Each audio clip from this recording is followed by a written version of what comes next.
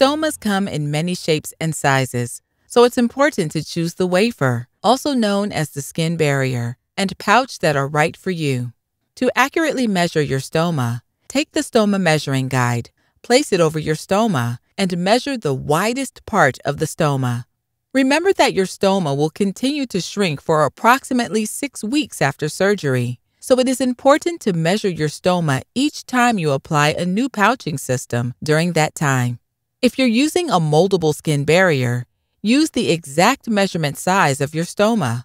Pre-cut barriers come in a range of sizes to fit your stoma size and are not meant to be cut. For a cut-to-fit barrier, trace the stoma size on the center of the white release paper. Choose a size that fits close to the skin-stoma junction. Use scissors to cut out the measured center of the barrier.